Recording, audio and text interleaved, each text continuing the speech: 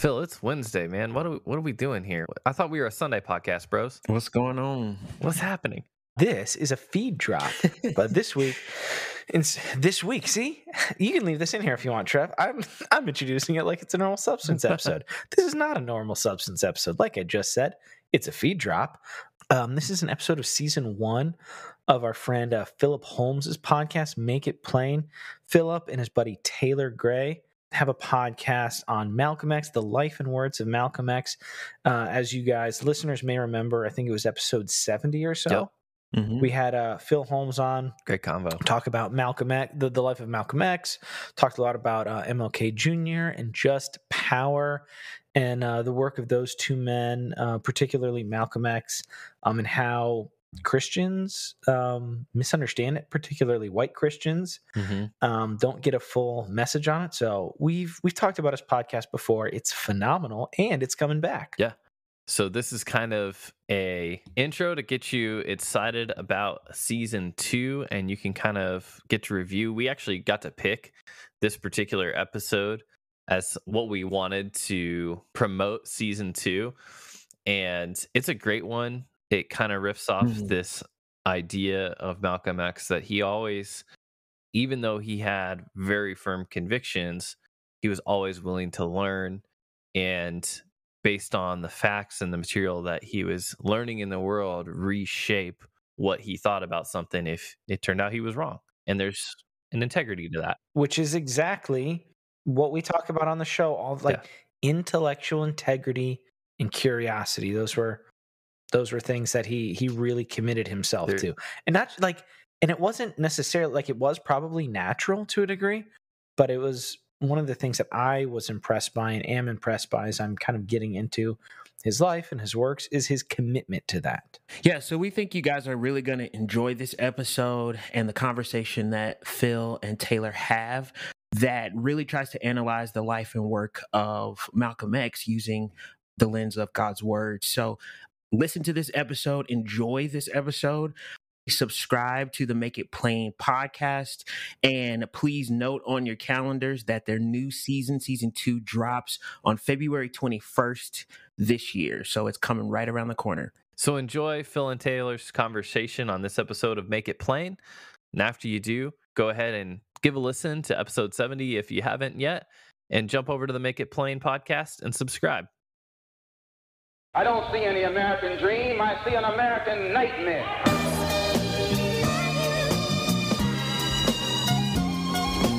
We never initiate any violence upon anyone, but if anyone attacks us, we reserve the right to defend ourselves.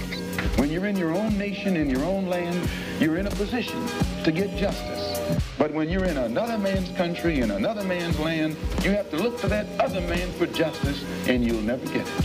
We're nonviolent with people who are nonviolent with us, but we are not nonviolent with anyone who is violent with us. Anytime you beg another man to set you free, you will never be free.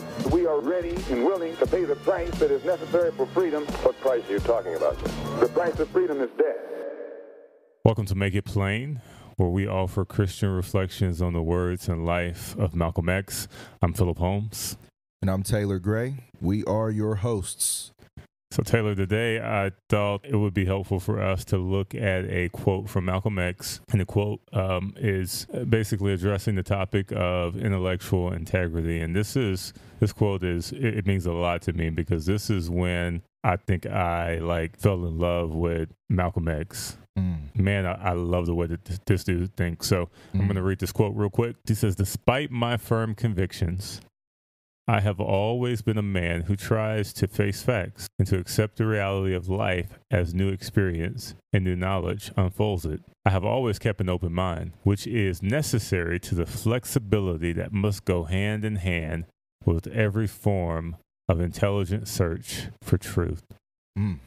It's good. Man, there's so much in that quote, man.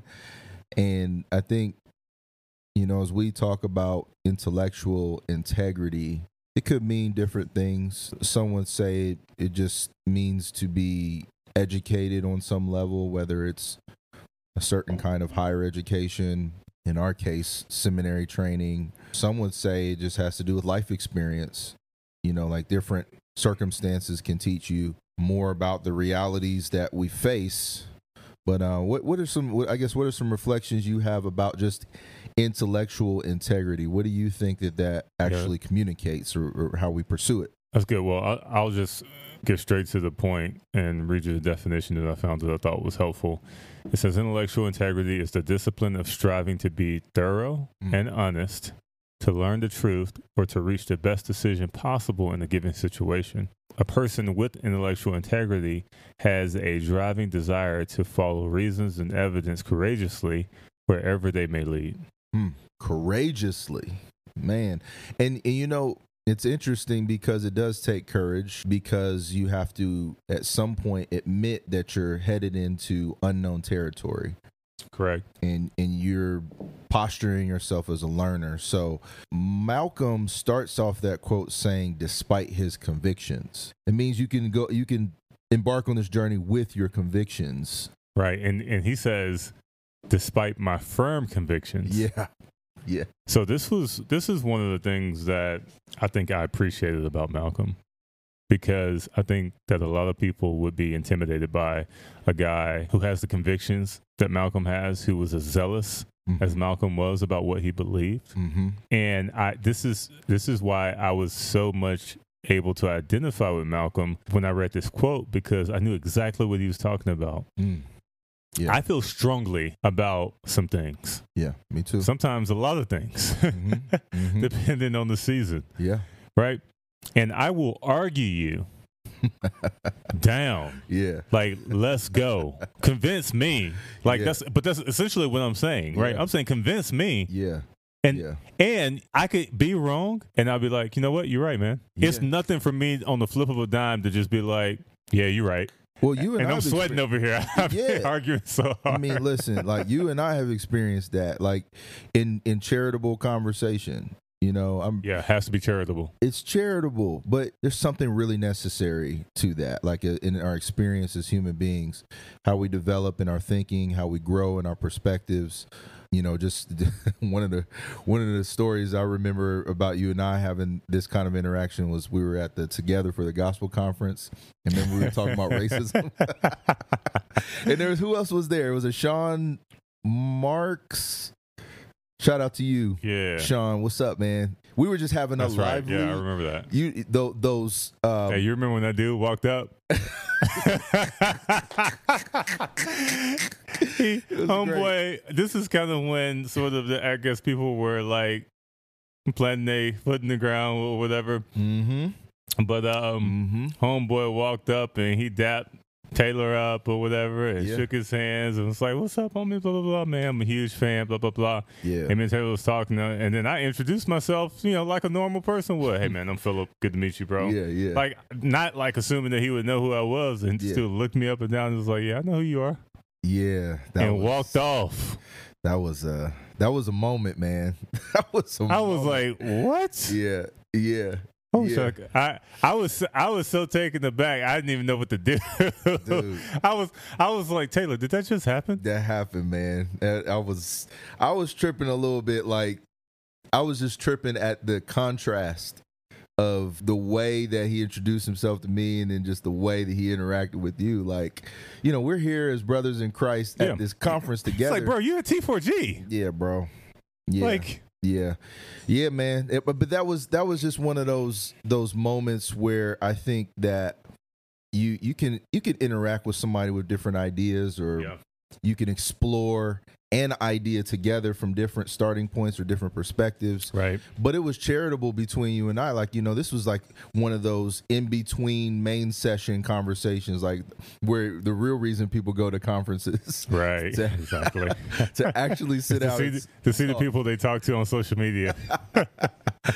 But I be like, man, I love the spirit of this quote, man, because what Malcolm is getting at here is, despite firm convictions, if there's an opportunity for him to learn something new and reconsider, then he's open to that. Yep. And I've always been a man who tries. Yeah. Right. So he's even admitting there that, like, it's not easy.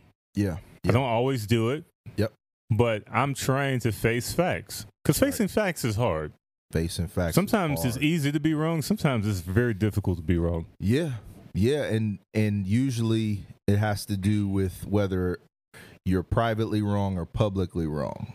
That's true. And so for him to say that and obviously disseminate this thought publicly is interesting. I'm also, as it relates to intellectual integrity and engaging in dialogue with somebody to either have your perspective enlightened or to educate someone who misunderstands your perspective.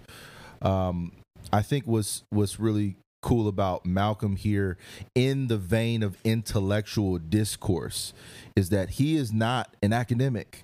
He is not a person who went through the levels of schooling that would classify him as a scholar or someone who exists in certain circles to talk about ideas on a high level. Mm-hmm. And yet he finds himself in these spaces all the time. Mm-hmm. So I think his background and ultimately his ascent into the place of social discourse and dialogue informs his posture. Right.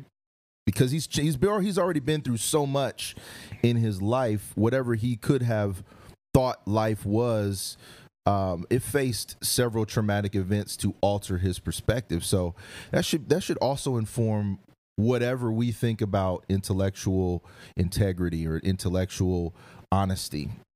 Yeah, no, that's good. I think tribalism plays a huge part. Yeah. In the role, I've kind of been thinking through the effects of Christian tribalism, and I've been trying to answer the question. Okay, so why do most books regarding this issue of race major on problems, but are weak when it comes to solutions? Like, why is the diagnosis of the problem often incomplete, inaccurate, or completely fabricated? Yeah. Like, why are so many people? Why are so many of the proposed solutions either more influenced by political ideology than scripture or an oversimplified answer with Bible references but little to no applicable substance? Yeah, man. And I think that the simple answer is that it's complex and folks can't connect the dots due to tribalism. Yeah. Right? Because I think this is why you have so many special interest tribes unable to see the forest for the trees. So we've become so bent on convincing the masses that the tree that we've been hacking on is the greatest threat or the most important issue that we've completely overlooked the fact that we've set up camp in Mirkwood. Yeah. I mean, that's a handicap. Let's flat out acknowledge it for what it is. Like, tribalism is a handicap. Absolutely. It's you identifying with a limited view of the world, and ultimately, in this case, a limited view of God, a limited view of the gospel, a limited view of how our faith impacts the world. And there's nothing wrong with having convictions that align with your tribe. Yeah.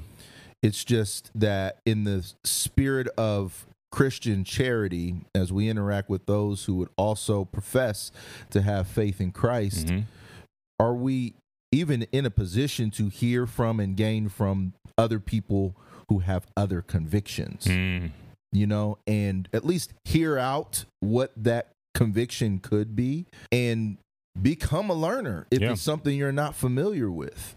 Become a learner if it's coming from a place that you rarely, if ever, have interacted with.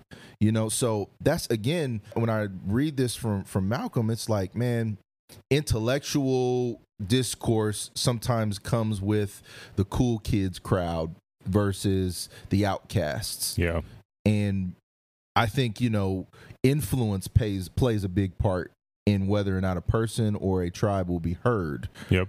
So when we need to do, I believe, and not to get preachy, but preachy, Pastor. Hey, listen, man, tribalism is just one of those nagging inconsistencies with the scriptures. This idea that a certain group within the context of the family of God or the community of faith just is right universally.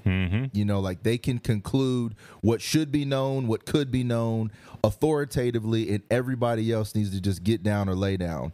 Or that's just a euphemism for saying that you just must trust us because we know what the gospel is saying. Right. And so that for us, I believe, is a handicap to our witness and ultimately is inconsistent with the scriptures because it hampers our ability to actually show love for one another. Man, that's good. That's good. When you end up in these ghettoized tribes where you're essentially stuck in some type of echo chamber, and the only thing that you're hearing is essentially what you already believe or what you would be prone to believe. Yeah. The reality is that you're not being sharpened. Like 100%. You're essentially being made a butter knife. Yep. Right. You're not really good for anything. Yep. And you're only cutting one way. Right. You the only thing that you can cut is the easy stuff. Right. Yes. But when it comes to something that requires rigorous intellectual engagement, and you're put in a place where people aren't necessarily prone to believe whatever it is that you're spewing, the reality is that you're gonna whatever you're saying is usually gonna fall on deaf ears, not because they can't hear, but they can see oftentimes the intellectual dishonesty that's taking place. Yeah. And because, again, you can create a narrative by misrepresenting people. You can create a narrative that seems to be right by essentially taking bits and pieces of what someone says, or being very selective with your facts. Yep. Right. That's why when people talk about like the data says, I'm like, first of all, obviously you haven't spent much time with data because you can make data say whatever you want data to say. Right. I'm a marketer. Right. Yeah. I do surveys all the time. If I want a survey, right, to come out saying something, I'm going to be very selective with the questions that I ask, right? So, but if you're a marketer who's serious about data, you have to sit down and you have to think very carefully to make sure that you help people get past their biases when you're asking questions, right? Yeah. So how can I get to the truth? There's a question that gets to an answer that's up here, and then there's a question that gets to the underlying like root cause. And you got to figure out what's that question every single time if you want to get real data. Yes. And I've just found that guys, when they're engaging and when they're coming up with these arguments, there's a particular narrative and an agenda that wants to be pushed, and that agenda is going to be pushed regardless of what the truth actually is. Yes. And it's unfortunate to watch it play out in Christian circles. Because again, you find yourself in these echo chambers, and that means that you're not really open to learning from the people on the other side of the aisle. Man. In order to claim any level of intellectual integrity, you have to read and represent well those who disagree with you. Represent well those who disagree with you.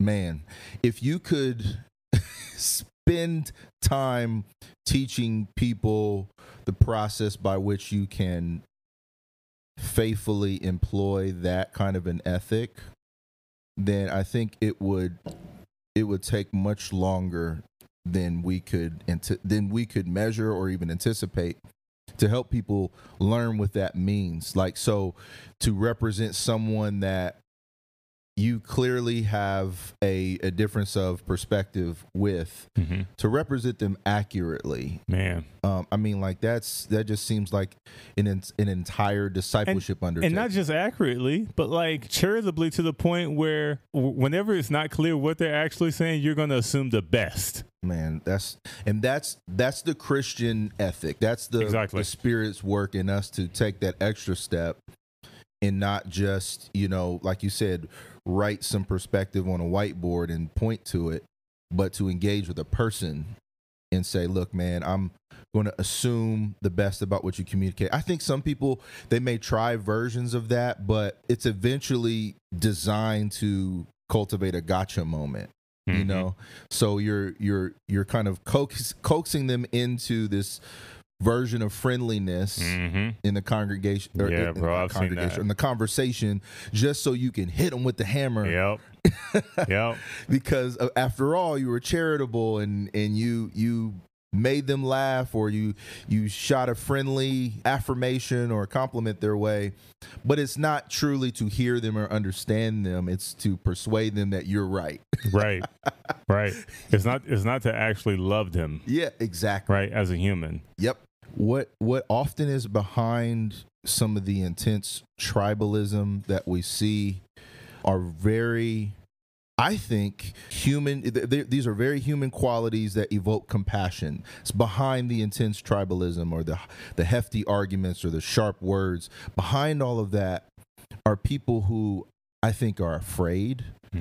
I think behind that there are people who are hurt, who have suffered as a result of broken relationships and broken trust. So even what you said, like taking an L, we look at that as not just the argument is lost, but the cause is lost. You know, where maybe this public display of not having the right thing to say, or not having the full perspective or enough information to respond, is you losing and you looking like you're unprepared, versus maybe that public representation of taking an L, depending on how you extend this charity, is the thing that wins the other person. Yeah. You know, it's just by stepping back and saying, hey, man, I don't think I'm clear on some of the things that you're saying. Yep. I want to take some time to think about that a little bit more before we continue to engage, especially publicly. You know, and that's the trap of social media, is there's no built-in charity. There's a platform and there's an audience. And people perform for audiences. You know, like we're sitting here doing a podcast, and I'm sure we're doing as best as we can to try to say the right thing instead of what we would normally do if we were just having a regular conversation off the mic. Right. So it's that next level of saying, I don't want to just win this argument, but I want to discern what this person is actually communicating, so that we can charitably engage and understand each other in such a way that models the kind of unity that I think completely collapses all of the division and the structures that typically keep us apart. That's good, man. That's really good. Now with Malcolm, man, like we continue to come back to this narrative of Malcolm versus King, Malcolm versus Dr. King, and we're gonna have to take a separate episode to just truly like walk down the differences between the two men. But what we do see, and I think where we're headed in some ways, is there's a convergence of their ideas. Later in their lives, they find that they have more in common than they have differences. They still have differences, but there becomes a charitable conclusion to their relationship. What once was, and this was largely Malcolm throwing jabs publicly to someone else, becomes a man who sits down and reconsiders everything. And that kind of stuff, again, that's not learned in a book, that's learned through life experience. So as Malcolm becomes disappointed and disillusioned with this religion that he has given his life over to, and things play out in such a way where he has to distance himself, he becomes open to a whole nother perspective of life and God. That we just saw the beginning of that. Right.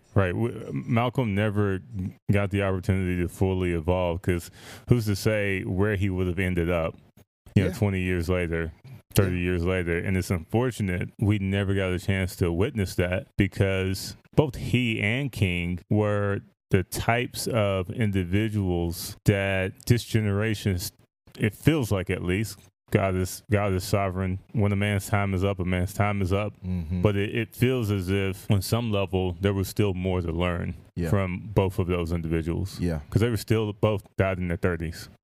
Which is incredible to think.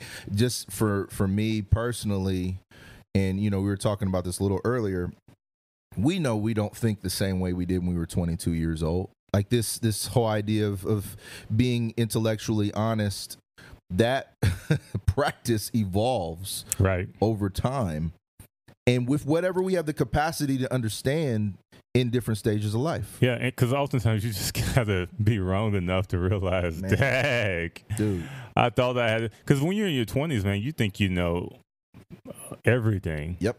You're ready to teach folks some stuff. Yep. And then all of a sudden, you know, the cliches or the caricatures, you know, don't work anymore. Yep. And you quickly realize that, like, I don't know as much as I thought I know. Yeah. I knew. And then you get married and you really realize how much you don't know. Because, like, when you're single, I mean, and to some level, if you're single and you're not intentional about community, and this is almost anybody, you can create this little echo chamber. Then when you get married, you get this new person in that's into the mix, and they begin to challenge your core ideas. And so, but even after a time, like your marriage, your household could become an echo chamber. The reality is that you always got to make sure that you're connected to community. Yes. And connected to other people who are willing to challenge you. Yes. And you got to invite that. When I realize this as somebody who has very strong convictions, I realize that I have to invite challenge. Yes. I just can't assume that people are going to disagree with me or contradict me, or, you know, I have to say, listen, tear this apart. Yep. Please tear this apart. Here's what I think right now, but rip it apart.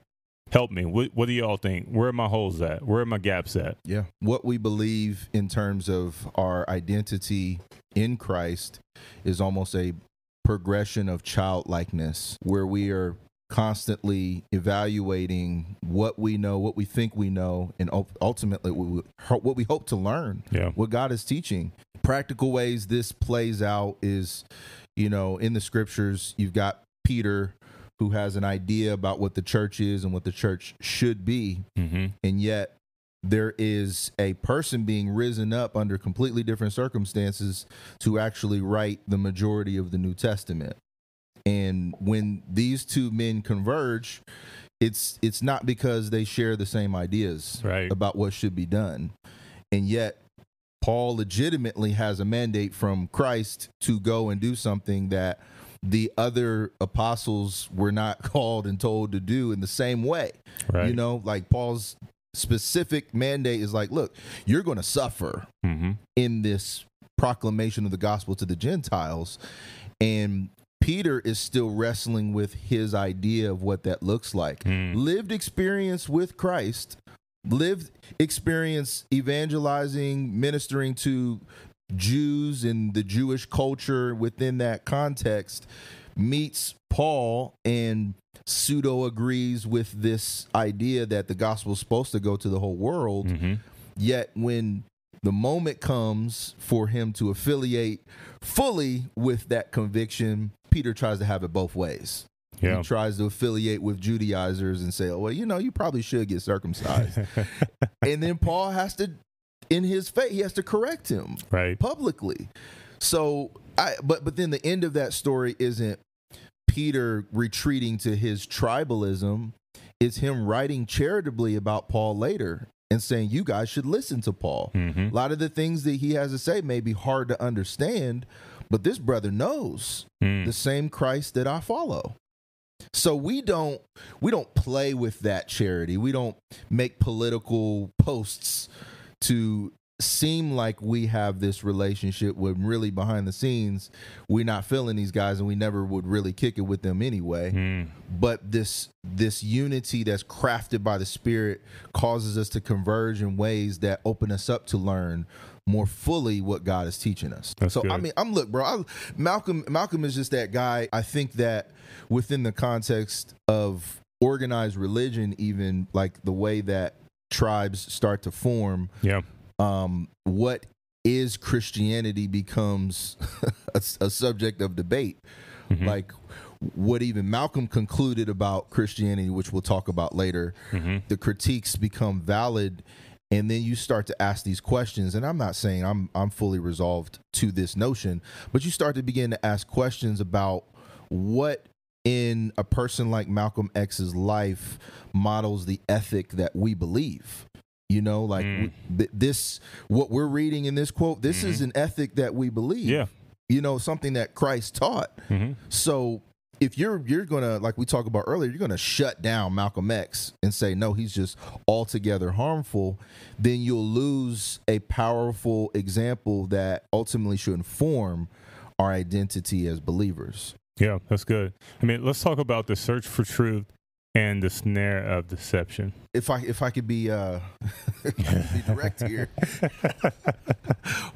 what's more important in our time now? Like, you know, like and I know that this is a bad question on its face. Like, but what's more important, the search for truth or exposing deception? So when I say the snare of deception, I guess what I mean is, I think I can't help but think about the Show Baraka quote, "So open-minded that your brains fall out." As a Christian, the scriptures have to be your guide. 100%. Yes. Right. So I guess what I'm ultimately trying to get at, that there's a person that searches for truth that never actually, because this is different from Malcolm, right? And I think this is helpful. There's a person who searches for truth, but they never have any firm convictions. But they're always on this never-ending search for truth. Yeah, tossed to and fro. Yep. By every wind of doctrine. Yes. Exactly. So I think that it has to be made clear, not for us, not to us, not between us, but for those who are listening, to make sure that they hear what we're saying and what we're not saying. Yeah. You need to have firm convictions, but you need to allow yourself to be challenged. Yes. You need to allow yourself, you need to have enough humility to step back and listen, right? Because what you believe is the truth. Even if the scriptures are your final authority, perhaps it's not that the scriptures aren't true. Perhaps you've misinterpreted or misunderstood the scriptures. Yeah. And that goes back to your point about community, being in a space with people who will challenge you. According to the scriptures, if you're not going to do the work to study the scriptures, study to show yourselves approved, and understand to the best of your ability with seeking what God's word is actually teaching us, then how could you be equipped, even in a public forum or private forum, to argue or contend for the faith? You know, in your own mind, maybe you say, I'm contending for the truth, or I'm contending against deception. But if you haven't done the work of studying the scriptures to actually form that foundation from which you spring from in engaging with any idea, then then your ground's going to be shaky. You know, and you're going to, you may be that person that becomes tempted to just exist in the land of ambiguity and say like, well, you know, I think I can gain. No, there is a rock that you can stand on in the scriptures, in the word of God, that helps you navigate with everything, and navigate every kind of idea. And that's the fear thing that I was talking about earlier, is I think there are folks who are they're afraid that if they step or venture into ideas outside of their tribe, that somehow that's a departure from the gospel. That's because they living on sand. They think. Listen, and here's the thing, man. So I had this happen to me. This is a perfect example. So when guys, first come into Reformed theology, they tend to read and regurgitate more theological conclusions than scripture. Yeah. And not that those theological conclusions are necessarily wrong, but they have this appearance of knowledge. It's posturing more than anything else. Posturing. Case in point, I tweeted a few weeks ago, or maybe a couple of weeks ago, a husband protects his wife from external threats by defending her. A husband protects his wife from internal threats, and I put in parentheses, even himself, by empowering her. Now, a guy who is in sort of the Calvinist circles said, instead of promoting worldly philosophies like this, we should simply just love our wife, like Paul says in Ephesians. Hold on, man. But that's my point, though, Phil, is that when you're so devoted to your tribe, you run the risk of actually walking away from the faith you say you stand for. Mm-hmm. You walk away from the faith when you walk away from the scriptures. Right. You know what I'm saying? Right. So if you can't even exegete a text based off of something very elementary, you know what you're saying, like I'm not hearing some complicated theory that you're throwing out there for controversy's sake. No. Depending on how sensitive the tribe is to those words that you used, you could be labeled a charismatic fanatic for saying It doesn't matter. The scriptures say power. and this particular tribe has a huge problem with misogyny. And there it is. There it is. The tree is known by its fruit. You know, and at the end of the day, as it relates to what truth is, I think that there's something to truth that, you know, unsettles us because of how definitive it is. Mm-hmm. And yet it should secure us and actually form our sense of protection and confidence, because it is true after all. You know, like it's not something that can change with the winds of society or perspective. What you're saying, like that's such a deep truth that, you know, whatever people's concerns are or fears that they may be projecting on you, it doesn't change the truth. You know, nope. It's like for me, the example in the scripture around this that always gets me is Pilate's response to Jesus, because Jesus is essentially communicating to him that I'm here because I am the truth. I am the one who is sharing the truth and inviting people into the truth. Right. And for him to be so definitive in saying that in that way, it threw Pilate off. Yep. And he was afraid. Everything about what he thought was real was being shaken, right, to the point where in his high office he's asking the guy who he has the power to execute what is truth. He's having a philosophical conversation or inviting one in a moment where it doesn't make sense. So there's something about truth that I think can be known, can be observed, can be measured, and thank God that Christ doesn't mince words about the truth. He makes it very clear that it's in me. Right. Right. I am the truth. Right. Listen to what I say and follow it. And man, like if we stick right there, then we find ourselves equipped to engage with any idea. I love that's the kind of confidence I want to have about my Christianity. Yep.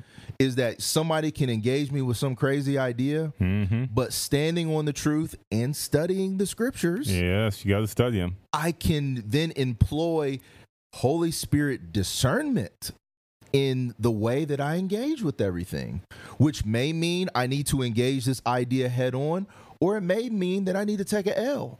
Yeah. You know, because the truth is not just the argument. The truth is that this person may be dealing with something that is not going to be solved by me embarrassing them publicly. You know, so. And also, too, you having to realize that while you are an ambassador for the scriptures, you better be very careful about what you say on behalf of God. If you're God's ambassador, if we are ambassador for Christ, we have to be very careful that we are saying what he has commissioned us to say. So that means sometimes we just got to be quiet when we don't know the answer. Well, you went right where I wanted to go, at least in just kind of making the point in conclusion. What we're describing in long form is humility. Yep. You know, it's the long form breaking down of the posture of humility. We have to consider others before ourselves. We have to be quick to listen, slow to speak, and that's the work of God in us for us to approach things in this way. So again, I appreciate what Malcolm says, because he does hold to his firm convictions, but he's willing to listen, to re-engage with something or someone, to observe facts. You know, good. And so for those who are really on the wait for the facts train, you better be all facts. You know, what is the full scope of truth? Yep. It's more than just a fact here or a fact there. Yes. You got to take the facts and then you got to draw a conclusion. Taylor, enjoyed having this conversation with you, man. This was so helpful. We got to wrap this up because you got a plane to catch, bro. I do, man, but we're going to be having more. We just cracked this open, so I look forward to more conversation. Likewise. Thanks for joining us this week on Make It Plain. Make sure to visit our website at makeitplain.co. That's makeitplain.co, where you can subscribe to the show in Apple Podcasts, Stitcher, Spotify, Audible, or wherever you get your podcasts so you never miss an episode. If you found value in this show, we'd appreciate a rating on Apple Podcasts, or if you simply tell a friend about the show, that would help us out too. If you like this show, you might want to check out the autobiography of Malcolm X and consider joining our Patreon group, Home to Roost, where we're discussing his autobiography from a Christian perspective twice a month. Speaking of our Patreon community, a big shout out to each and every one of our Patreon supporters. You help make this show possible. Be sure to tune in next week for our next episode. Until then, let's continue the conversation via social media. A link to all of our social media accounts can be found at makeitplain.co.